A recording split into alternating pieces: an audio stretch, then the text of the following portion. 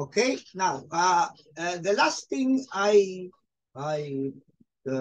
discussed in the recently recorded video was Negosyorum Yesho, because we are still into the quasi-contract. So let me just continue with the remaining portion of chapter 1.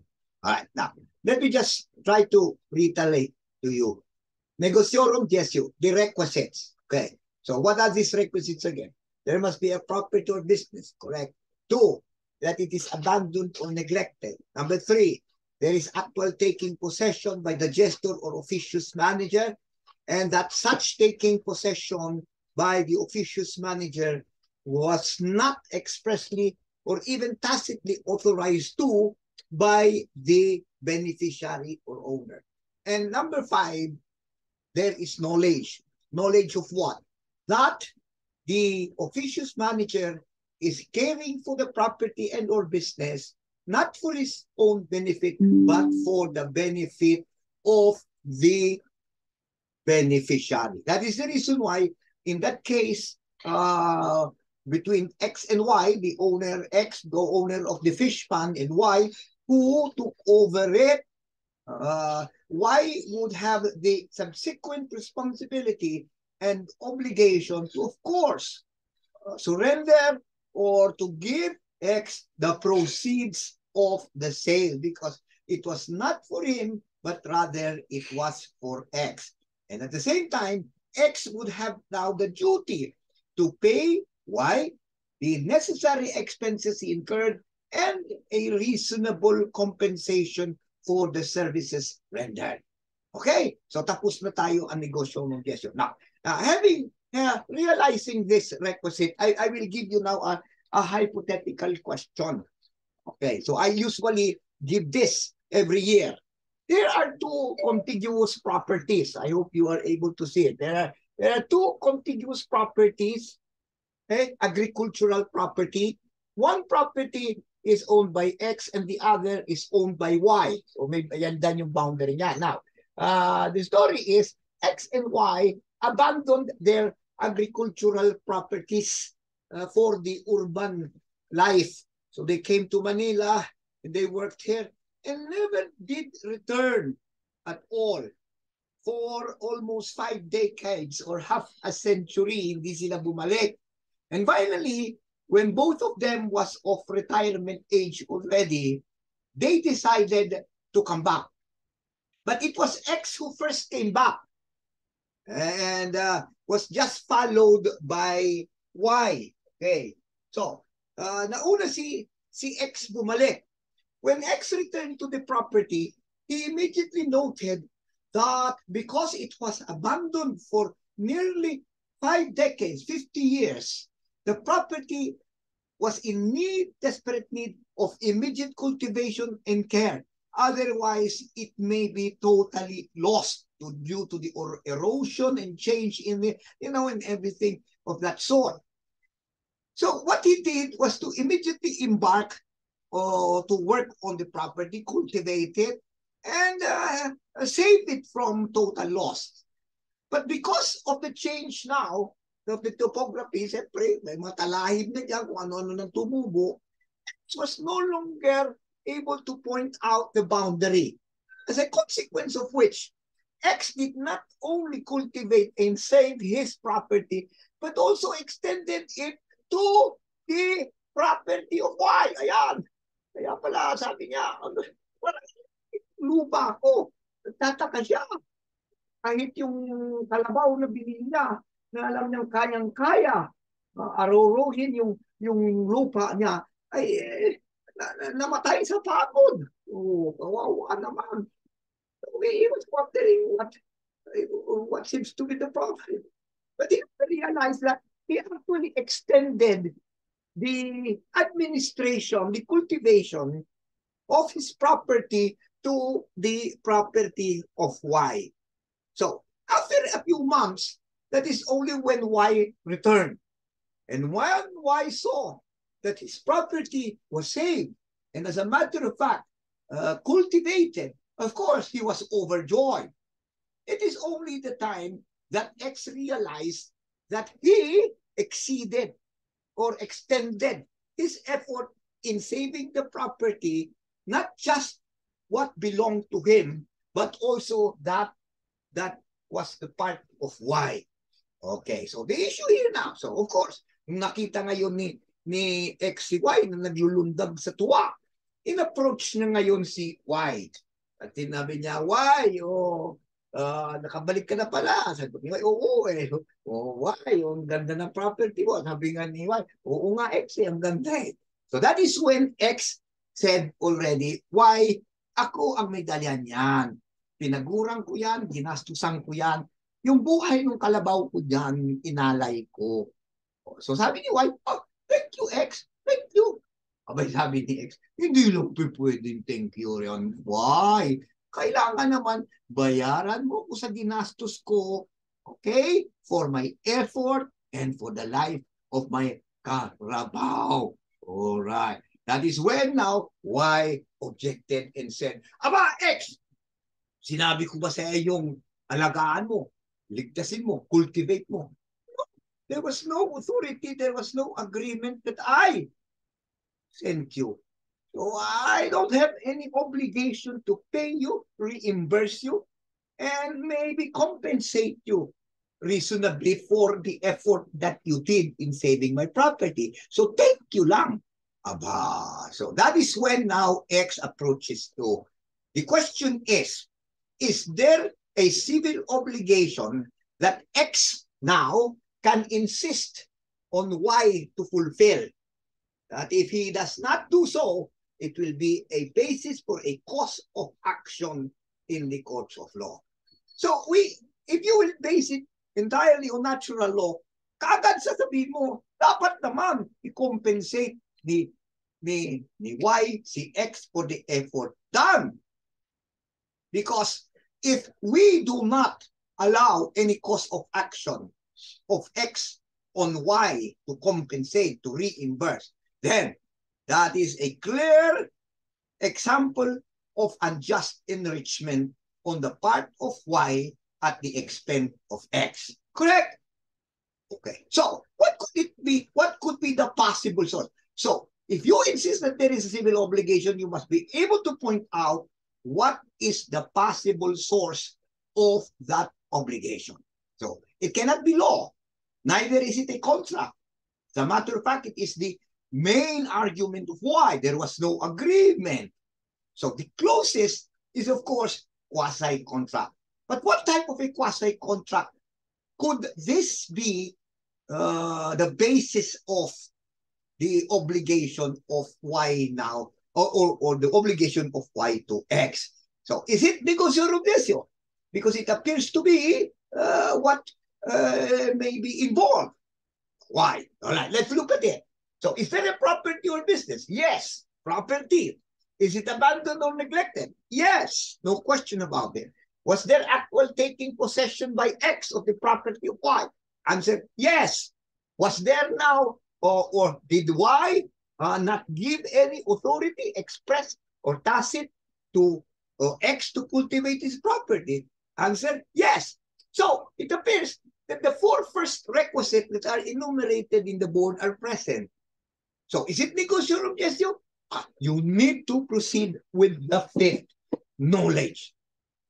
Okay, so what does this mean? We said that X, the officious manager or the gestor in this case, if ever, should have knowledge, should know that he is actually caring for this property of Y, not for his selfish benefit, but rather for the benefit of the beneficiary or owner or Y. So dapat alam ni X na ginagampanyan na ito para kay Y, hindi para sa kanya. Now, is that present in the story that I related to you? Answer, no, it was not present, because X thought that the portion belonging already to Y was still part of his property. Therefore, there was no knowledge of carrying this portion for the benefit of Y, but still for and his own self-interest. So, is it negosyo rubesyo? Answer, no. So what is it? Is there a civil obligation? I believe we should insist. Otherwise, Y will be unjustly enriched at the expense of X. So is there? Answer, yes. But this time, it is not negotiorum DSU class, but rather it is in Article 2154, which is the principle of solutio in debiti. Yeah, so basahin ninyo. Ako, very common na naman yan. What is solutio in debiti? All right. So, if you will read the provision of the civil code, solutio in debitis, ano ba yun? Is another quasi-contract, okay, where it says merely, if something is received when there is no right to demand it, it was unduly and duly delivered through mistake, the obligation to return arises. Now, would this situation of X and Y be covered by the principle of solutio in debiti? Now, from that definition of 2154, there are only three essential requisites of solutio in debiti. What are they? Number one, something is delivered. So there is something that is delivered, or what you call to do service rendered. All right, service rendered. All right. Number two, that there was no right to what? To receive the thing that was delivered or to be benefited by the service rendered. Walang karapatan yung recipient ang ibig sabihin. So, no right to receive or to be benefited by the service rendered. Why? Because the third requisite now is that because the delivery or the service of the or the rendition of the service was by mistake. Nagkamali. So if you look at now the situation or the story that we provided you here regard to the X and Y, all these requisites are present. Was something delivered? Yes. X delivered not only the fertilizer, not only the plant, not only his effort, but even the life of his Carabao. So, second, did Y have that right to receive, to be serviced by X in regard to the cultivation of his property? Answer, none.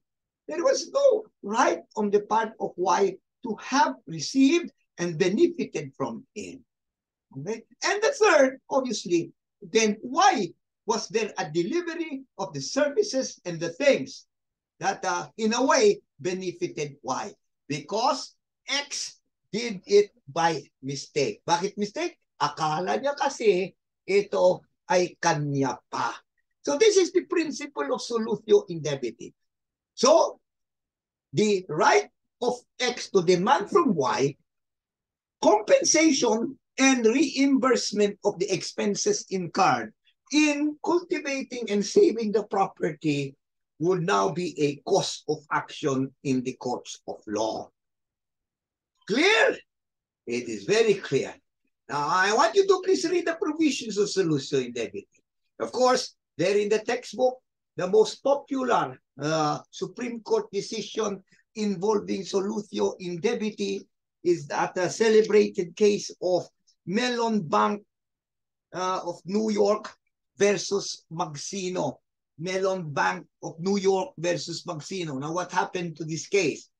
It is about the remittance of dollars from New York to the recipient here in the Philippines. So, a certain Dolores Ventosa in New York requested through Mellon Bank, New York, the transmittal of $1,000 in favor of spouses Javier here in the Philippines. Alam mo, nung mga panahon na yan, transfer of funds is not as easy as it is now, where you could do it even when you are in the toilet doing your thing. You can transfer millions of pesos from one bank anywhere in the world. At that time, you need to go to a bank, and the bank is going to transmit it directly, not to your recipient, but to its what you call corresponding bank. May bangko rin dapat naka-correspond. So, the corresponding bank of Melon Bank here in the Philippines, where they will transmit supposedly the 1,000 US dollars and release to the beneficiary or to the recipient, Javier spouses, was Citibank of New York, Manila. Kaya lang ang nangyari dito, it was done computerized pa yan, na nung ganun, there was a computer glitch that instead of reflecting the actual amount of just $1,000, abay nagdagdagan ng 4 na zero, making it appear that Melon Bank is requesting now Citibank Manila the release to the Javiers, the recipient, not just the amount of 1,000 US dollars, but 1 million. Oh, sarap naman yan. Kaya naman, when notice was given to the spouses to come over to the bank in order to receive the amount, takbo agad sila. Pagdating doon 1 million pesos. Ikaw ba papalang kanyan? So, kagad nilang kinuha and they left it. Now, it took some time. Hindi katulad ngayon, sandali na lang. But then, it took some time before Melon Bank discovered the glitch. And because of this, they immediately communicated with Citibank Manila to represent them in getting back the excess that was what you call now released to the spouses Javier. Of course, the house spouses of wala na, naggastos doon, napampili na kung ano-ano, nagbakasyon, wala na ata, o kukunti na lang ang natitira. So, the spouses Javier refused to return what they may have received, arguing that it was given to us. We did not know. Of course, we just received it. We were in good faith. That was their contention. So, the issue here is, therefore, may Melon Bank, through its representative in Manila, pursue a civil action to compel the Javier spouses to return the excess? So, obviously, you know now that the answer is yes. Because if you will not allow it, then, again, a situation where the Javier spouses are unjustly enriched at the expense of Melon Bank and New York, Manila. So, what is the source of the obligation? Solutio indemnity. Clearly, take note.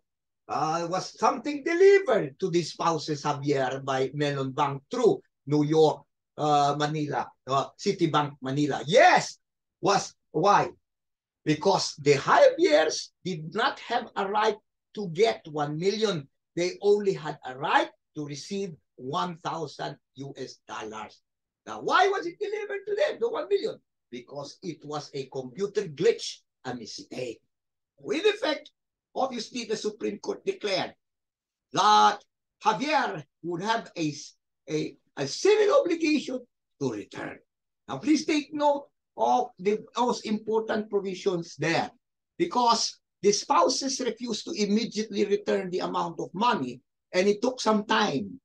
It took some time now for them to return it, or Melon Bank to retrieve it, denying them, therefore, within that years, the amount of money. The question is, could Melon Bank demand, aside from the excess, interest, legal interest, or even damages?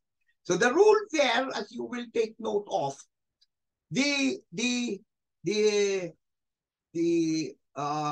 what you call now plaintiff or complainant, it would only be entitled to interest and damages, or the debtor will be subject to payment of both interest and damages if they were in bad faith.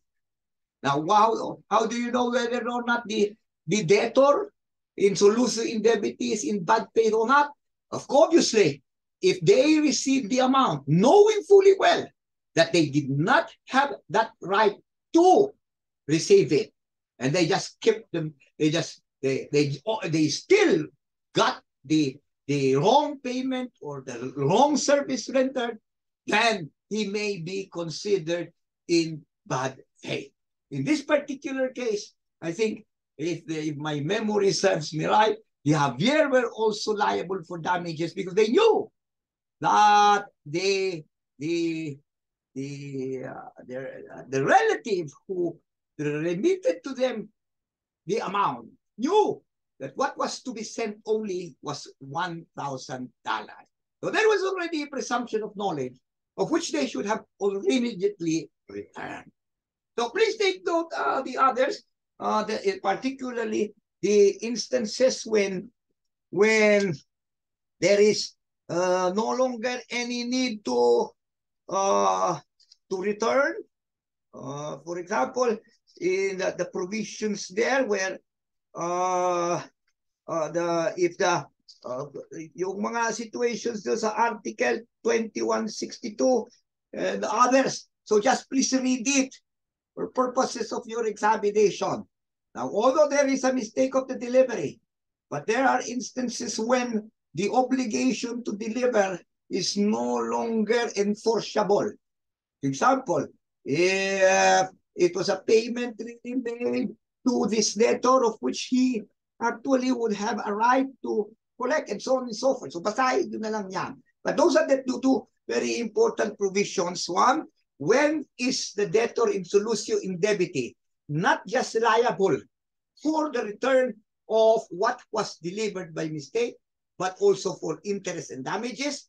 And secondly, when would that debtor no longer be obligated to return, even if it is proven that what was delivered to him or service rendered was by mistake?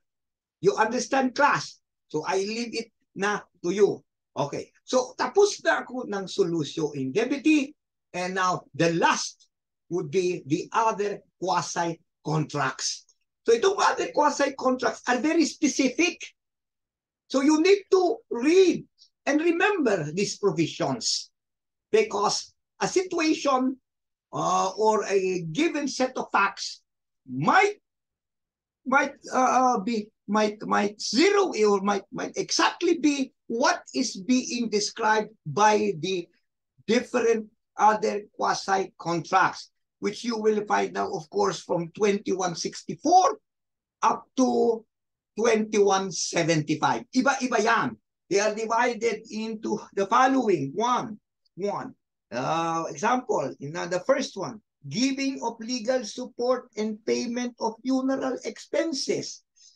So a third party is the one who gave support to a person entitled from the parents. Okay, so it is a third person. But the parents never authorized that third person.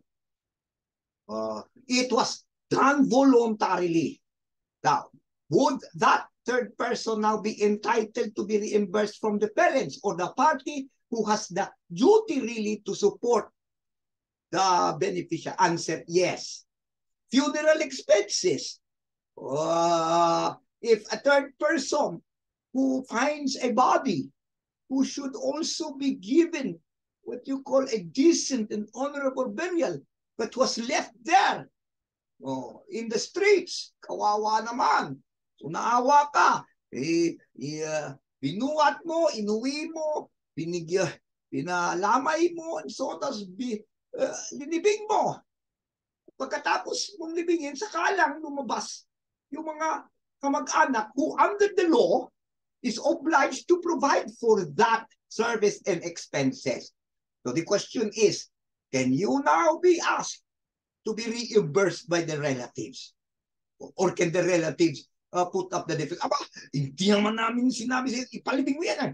Kaya nga namin talaga, iniwan namin yan sa putangan, tarantado yan, mabulok yan dyan. He does not deserve at all a decent and what you call now formal burial.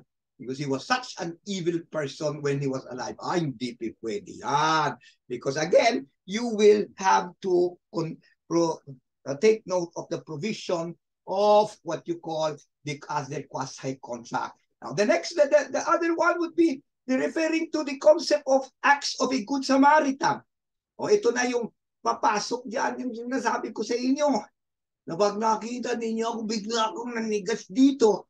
Oh, so go and exert effort to help me out, calling a doctor and bringing me to the hospital in that regard. So any expenses you incur will not be your obligation, but rather it would be the obligation of my family.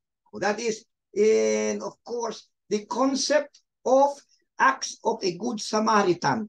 And then you have the third person who pays debt or taxes of another. Oh. It's all there. Basahin nyo na lang yan. Self-explanatory na yan. And the last one, acts in consideration of general welfare. So there are 4 other types of quasi-contract, which may not necessarily be covered by negotiorum vicio or solutio indebiti. So these are, number 1, giving legal support and payment for funeral expenses by third person. Number 2, acts of a good Samaritan. Number 3, the third person paying for the debt or taxes of another. And number 4, acts in consideration of general welfare. So just look at the provisions, read, memorize, not verbatim, but remembering them, that when you are confronted with facts that clearly illustrates now any of the provision, you know very well that there is a civil obligation, and the basis of which is the positive law on other quasi-contract. By the way, this concept of quasi-contract are further classified into 4. They are the do ut des. Ito. O yan. Do ut des. Okay, that is, I give that you may give. Yan. And then you have do ut facias. Facias. That is, I give that you may do. And then you have facio ut des, okay? Which means I do that you may give. And finally, you have facio ut facias. Okay? Kailangan ninyong malaman itong mga Latin terms na ito dahil minsan tinatanong, what is facio ut facias? I do that you may do. It's just important that you know these Latin terms, because it is not uncommon now in the bar that the examiner would ask you phrases in Latin and ask you what the definition may be. So pag nakita nyo, what is facio ut facias? Nakamot ulo mo pag hindi ko nabanggit yan sa inyo dito. Malamin na that if it is facio ut facias, you will refer to it as a principle, as the basis for other quasi-contract, which really mean that you doing something so that the other may do also something for you. All right. Clear? So I am done with the other or quasi-contract. So there are 3 kinds of them. 1, negotiorum vicio. 2, solutio indebiti. And the other quasi-contract. All right. I forgot. Now, in relation to solutio indebiti, because this is very important, this was also given in the bar examination recently. The distinction or the similarity between the concept of in rem verso and solutio indebiti. So where do we find the principle of in rem verso? Nasaan na ba yung eraser ko dito? Okay, so ito pala. Alright, so I will erase this now, ha? In rem verso. I-hold ko muna para hindi humaba ito.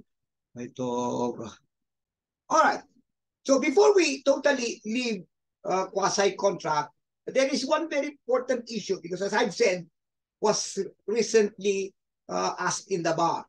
The difference between the principle of solutio indebiti, which we have just discussed, 2154, and the principle of in rem verso, Article 22, which was part of the assignment I told you. So if you did not read it, do it now, please. Basahin niyo. Okay. Now, you will note that they seem to be very similar. Okay. So what are the similarities between the two? We immediately point out that these two principles in the civil code are to avoid the unjust situation where one person is unjustly enriched at the expense of another. So the objective of these two principles would really to avoid that unfair situation of allowing one to be unjustly enriched at the expense of another. So that is the common version. In effect, you will know, in both instances, it involves what you call now a lawful, a voluntary, a unilateral act. Pareho yan. You understand? So that would be the similarity. That creates a juridical relation so as no one could be unjustly enriched at the expense of another. But what now would be the difference between the two? All right. The main difference between the two is that you will see that in solutio indebiti, why was there a delivery? Why was there a performance to a person who did not have a right to receive it or to be benefited by the same? Why? Because there was a mistake. May mistake. However, when it comes to Article 22, which is in rem verso, no mistake. So ibig sabihin, alam, the creditor here knew that he is delivering something or rendering a service to the debtor who then did not have a right to receive it. So he knew. Dito, hindi alam. It was by a mistake. So if that be the case, you will see now that there is still a civil obligation. And it would therefore be the case of in rem verso.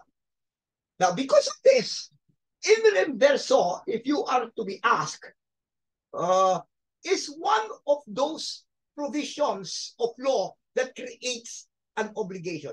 Ang ibig sabihin, the obligation brought about by the situation of in rem verso arises from law. That's no. So it is not quasi-contract. While the obligation arising from solutio indebiti is quasi-contract. So there are therefore two distinctions between in rem verso and solutio indebiti. What are these? One, in solutio indebiti, mistake is involved. While in rem verso, there is no mistake. No mistake whatsoever. You see? And secondly, you will know that if you were to be asked as to what is the source of the obligation arising from this mistake, it is quasi-contract, specifically solutio indebiti. While here, the obligation is arising not from quasi-contract, but rather is a creation of law, Article 22. Now, the best example, so siguro you might be thinking, ano ba ang example nitong in rem verso? The best example usually given, I still do remember Professor Jurado, he takes of a situation where there are two contiguous properties here. This is the property which again belong to X, and this property belongs to Y. Now see that the property of X is on a higher ground. Sa lower ground yung property ni Y. Now, Y does have what you call a a livestock, o meron siyang cattle dito, so may mga baka siya dyan, ayan baka, yan, ayan, so baka, okay, meron siyang mga sheep dyan, may mga hayop siya dyan. Well, dito kay X, may tanim siya dyan na palay, so may tanim dyan. Now, there was an occasion where due to heavy rainfall, this property of Y was now in danger of being flooded. And if the cattle were left alone, they would all be lost. They would drown. You said. Now, Y is not around. Okay.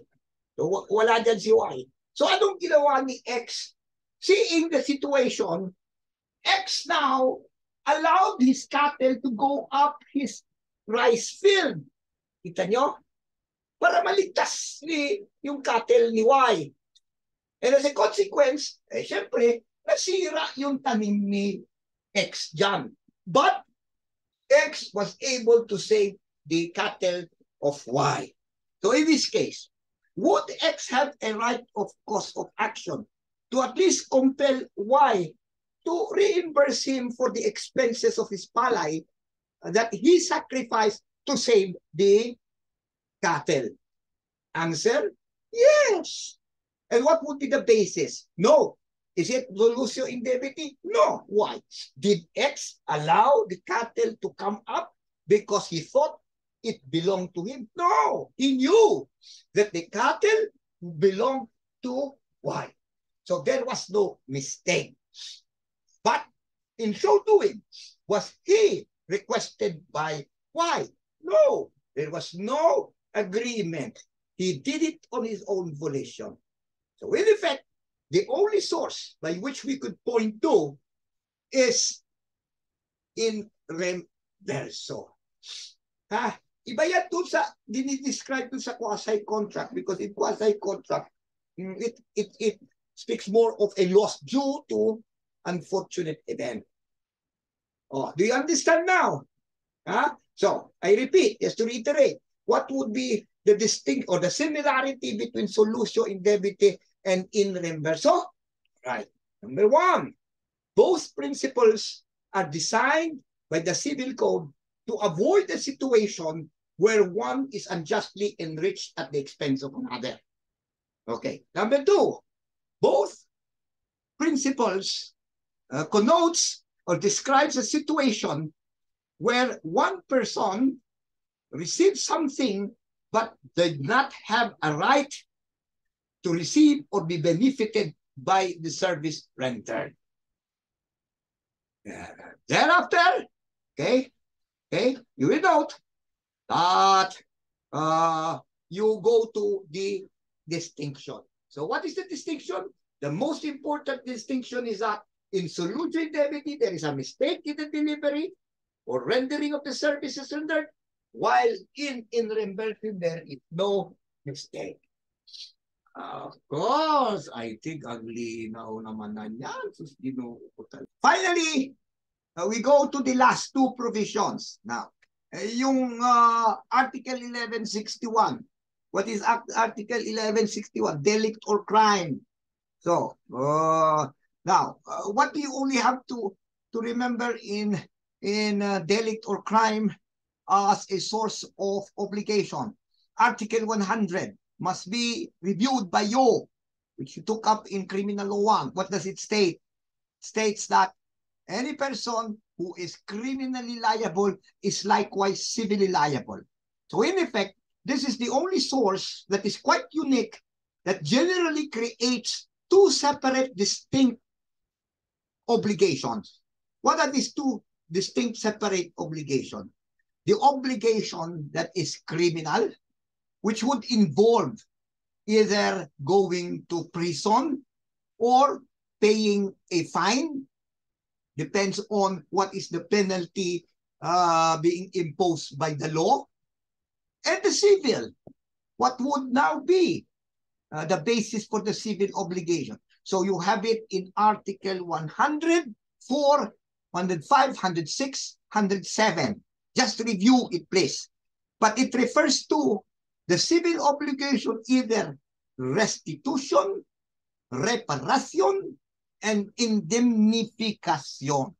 Oh, ibig sabihin, okay, restitution. Pag ninakaw mo yung kotse, carnapper, alright? So you were found guilty, you go to prison. That is your criminal obligation, prison. But can you say, oh, ay, mabibilanggo naman ako, so akin na lang yung kotse. Gago, tarantado ka ba? Ibalik mo pa yan. At pag hindi mo na naibabalik dahil nabenta mo ng tarantado ka, then restitution, you pay for the amount or value of the car. O, dalawa yan. Second, okay, say, sinunog mo yung bahay, yung kaway mo, arson. So you were found guilty. All right, criminal obligation, go to prison. Is there what you call now civil? Pwede mo ba sabihin, kung mabibilanggo naman ako, wala na. Oh, ito na ang bayad ko. Ay, de!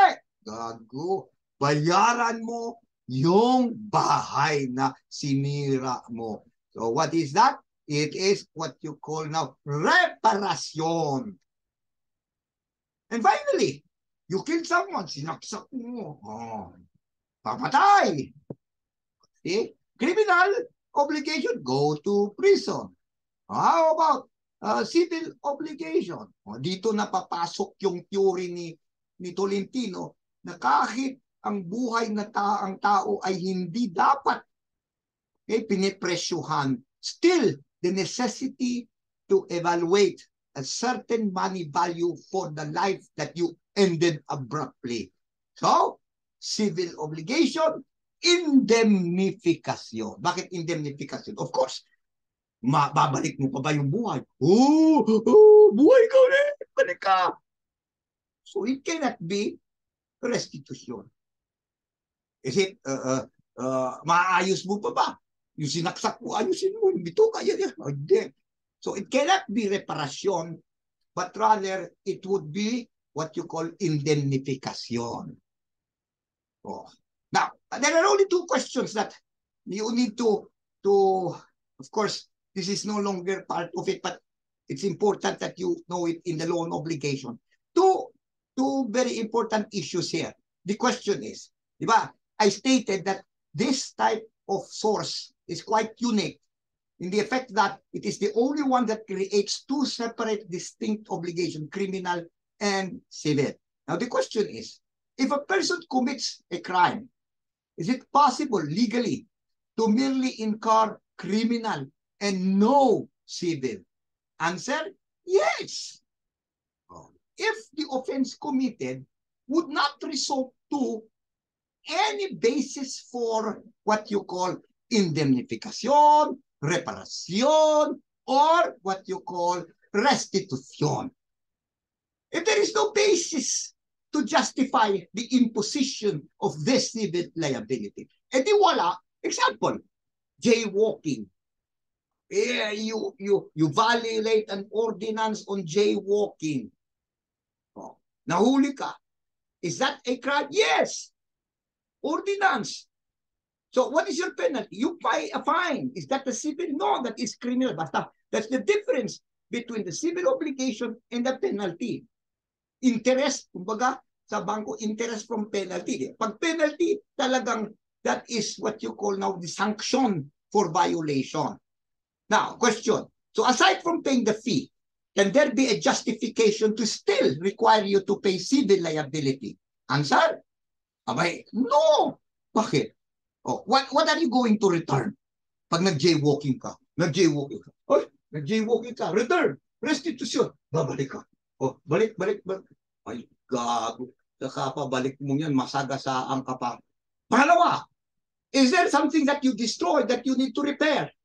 Or pay for the expenses for the repair or replacement? Bakit? Nung lilakaran mo ba yung kalsada? Para kang si Incredible Hulk na nabuwal yung kalsada? Hindi. Grabe. Ano ka ba? Hindi ka Avengers. Alabanger ka. Kung taga-alabang ka. Kung taga-Mindiola ka, Kung tawag sa iyo, Menjoler, ay ang pangit. Wala. Ordinary citizen lang kayong mga taga-Menjoler. Oh. And then, whom are you going to indemnify? No one. So in effect, jaywalking is a crime, the commission of which creates one single obligation, the criminal. Now, examples of this are, of course, like the crimes against the state. Like, for example, you are caught, printing fake money bills, even if you have not used it.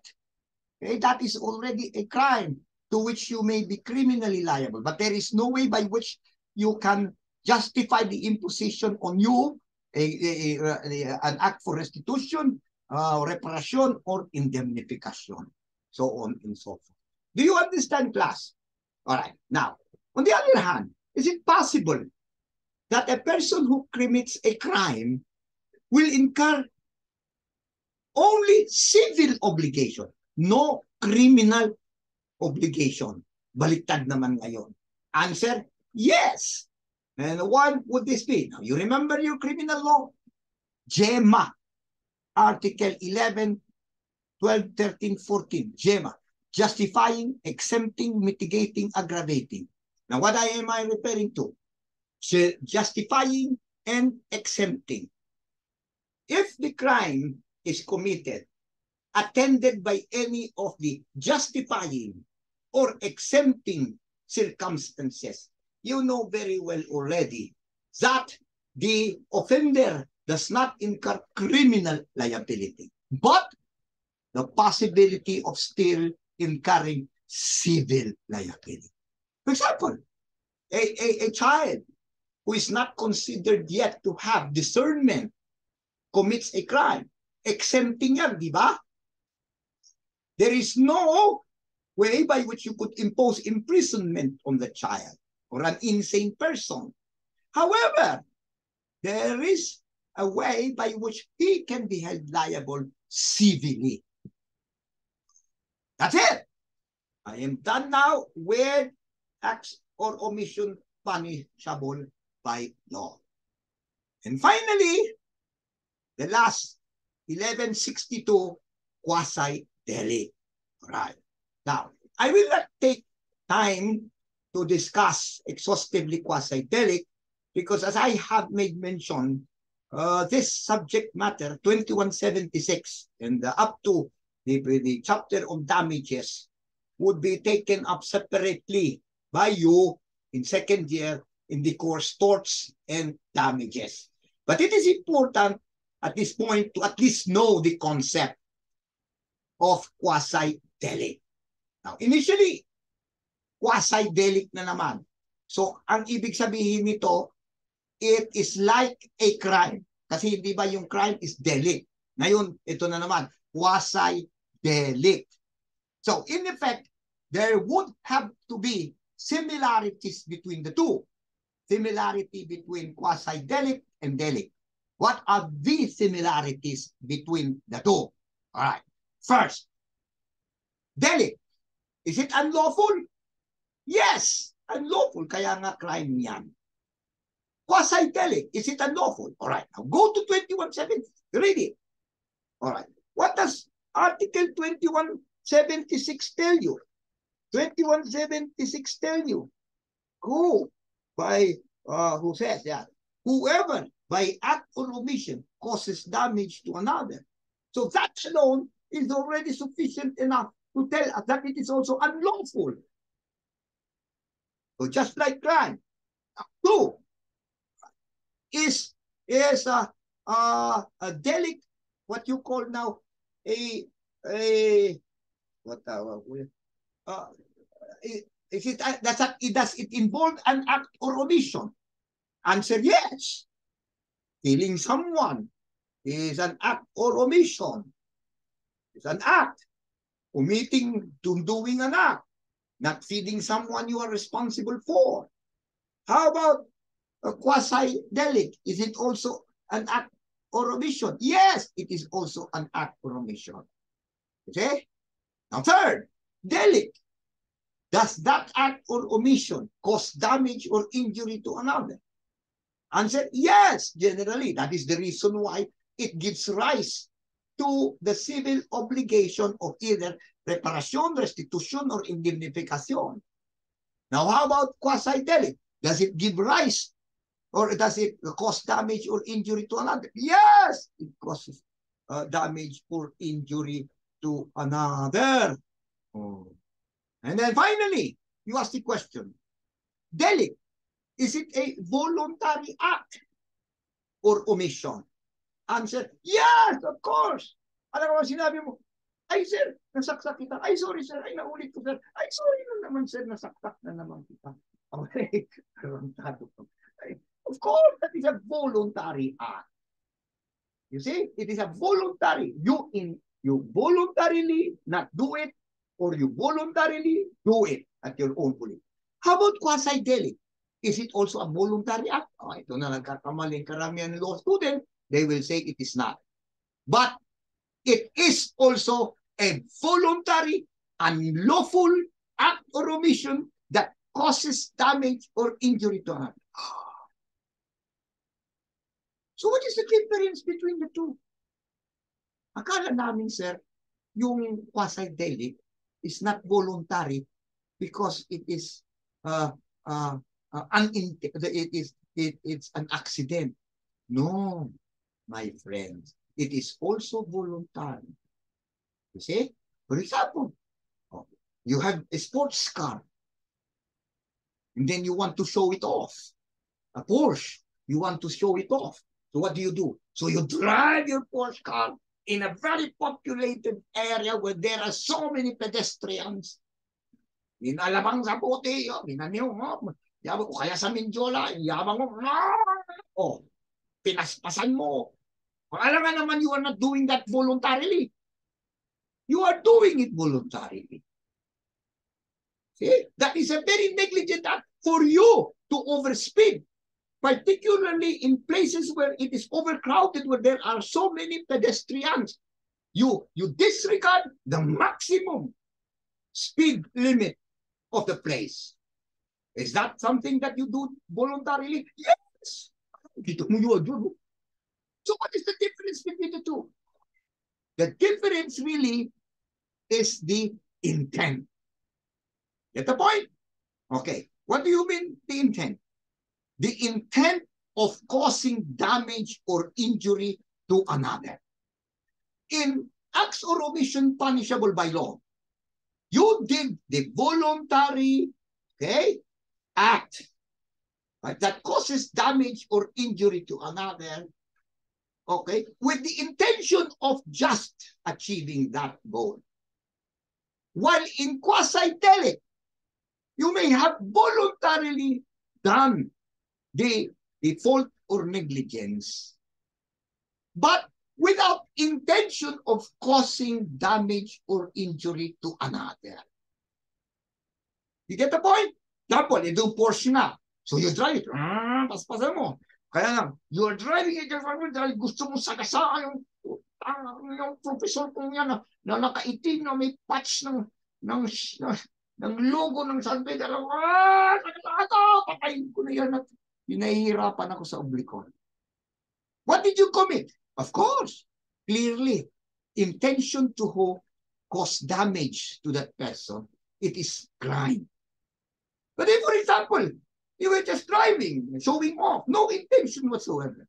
And here is this pedestrian, napatama sa'yo, who is wearing a black shirt with a logo of San Pedro, medyo pogi rin sana. Hindi mo napansin, bundol mo yung tatanga-tangang yun. In this case, you will have quasi-delict. Because although you did the voluntary act of fault and negligence, there was the absence of intent.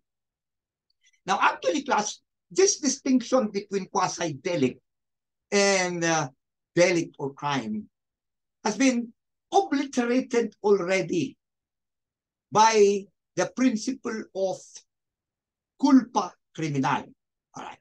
Let me just go through it. Right. Quasi-delict is also known as culpa Aquiliana. That is what is being governed by the provisions of 2176. But there are other two culpas in our jurisprudence, two of which are recognized by the Civil Code, while the other one is in the Revised Penal Code. What are these? The other is culpa contractual. Okay, that is what is described in Article 1172 and 1173. In the next chapter, we are going to discuss it. Kaya babalikan natin itong 2176 na ito. And the last one is what we refer to as culpa criminal.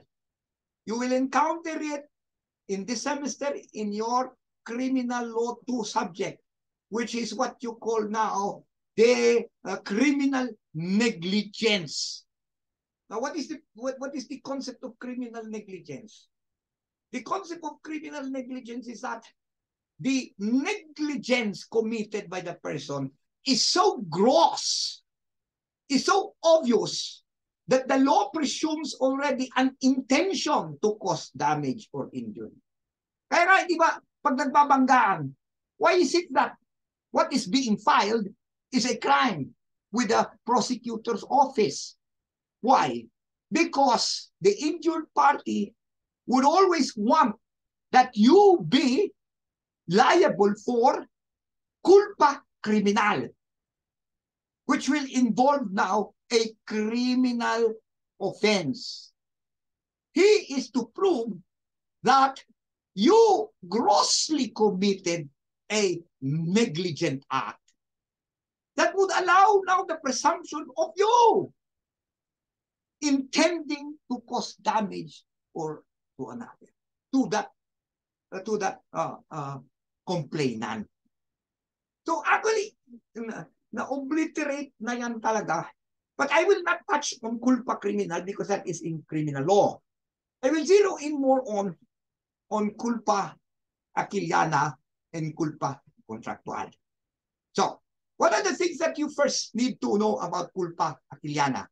But we will suspend deliberations on this matter because we just need to revive it again when we come to Article 1172 and 73, so that you will see clearly what is the distinction between these two types of culpa.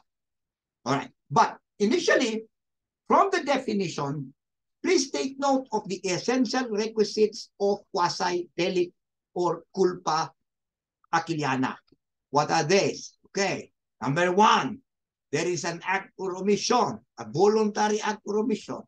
Number two, that it causes damage, injury to another. All right. Okay. Number three, all right, that there is no pre-existing contractual relations between the person committing the act or omission and the party who may have been injured. Number four, that such accident, that such event that led to the injury, or meaning that the fault or negligence by the respondent, by the debtor, is the proximate, mali. That the damage or injury caused to the creditor is the proximate cause of the negligence or fault of the debtor. Dapat may connection. It's not brought about by others intervening events. Number four, that there is no contributory negligence on the part of the creditor. Wala din siyang, kumbaga, fault or negligence na nagpabayarin siya kaya nangyari yung aksidente. Okay? And nakalimutan ako na tuloy yung ulitin ko nga. Number one, kalimutan ko na tuloy. Anong nakalagay dito kay Rebuya? Alright, the requisites again, if I may be allowed to reiterate it. The damage suffered by the plaintiff, there is damage. O yan, importante yan. Yan pala nakalimutan ko. Two, right? There is fault or negligence on the defendant. Three, connection or cause and effect between the fault or negligence of the defendant and the damage incurred by the plaintiff. So ibig sabihin yan, proximate cause. Yun ang that is the direct cause, the fault or negligence of the debtor resulted directly to the injury or damage to the creditor. And number 4, although it is not mentioned here by Rebulla, there should be no contributory negligence on the part of the creditor. So I repeat, in the meantime, this is the only matters that you have to understand. Ay, yung panglima pala, I forgot to mention, okay, that there is no pre-existing contractual relation. So ulitin nga natin, ulitin. Number 1, there is act or omission. Number 2, that it was due to fault or damage, to fault or negligence.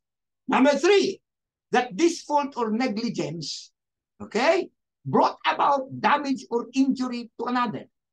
Number 4, that the fault, that the damage or injury is the proximate cause of the fault or negligence. Diba? And number 5, that there is no pre-existing contractual relations. And number 6, anim pala yan, tatlo lang binigay, that there was no contributory negligence on the part of the creditor or the victim. So, what needs to be further expounded or explained insofar as this concept is concerned is, of course, what do we understand by pre-existing contractual relation? We will just get to discuss this again, class. But there is the case of Air France versus Carrascoso. That's very important. We will take that again. But in the meantime, okay, just read through the provisions of Rebulla, not anymore our textbook, because my co-author included very lengthy notes there, or pages that I believe is not yet right for you to understand. So just read, please, for quasi-delict, pages 28 up to page, yan. Naka-explain pala dyan, no pre-existing contractual relation. Mababa na rin pala ito. Up to page 38. So 10 pages lang dyan. Okay? And then, remember what you have read, take notes, because when we reach Article 1172 and 1173, because these are the provisions that describe culpa contractual. We will retrieve whatever we have learned in quasi-delict 27 and compare and contrast both, one from the other. That's it. I am done, my friends. Praise the Lord. Study hard, please. Thank you so much. I will see you now for chapter 2.